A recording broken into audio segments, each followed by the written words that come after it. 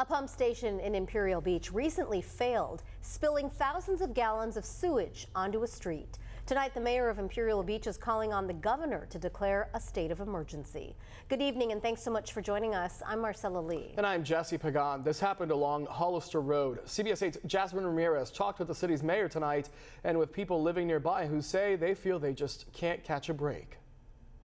Tonight, we can still see some traces of where the spill happened. Officials say pumps here at Hollister Pump Station failed, causing about 20,000 gallons of sewage to spill. Here's a look at the spill that covered Hollister Street yesterday. It's just a few hundred feet from equestrian centers and where you'll find families spending time outside. There's always things happening here in the South Bay. Smells, the Imperial Beach, the sewer problem we have. Francisco has lived in the South Bay all his life. He's hoping more will be done to prevent future issues. If this will be happening in La Jolla, I bet you they will be doing something about it. But we have it right here.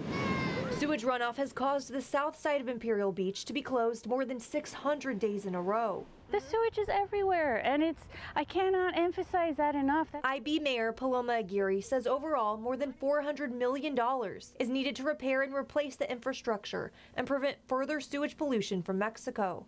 She's calling on Governor Gavin Newsom to take action. We are in a state of emergency. It's in our air, it's in our coastal waters, it's in our parks. Where that pump station broke, that's at the entrance of Borderfield State Park. That is a state park. We need our state governor to declare a state of emergency. She says the spills can contain industrial or chemical runoff because Tijuana uses a combined stormwater and sewage system. I've heard people in my community say they're enraged, and rightfully so.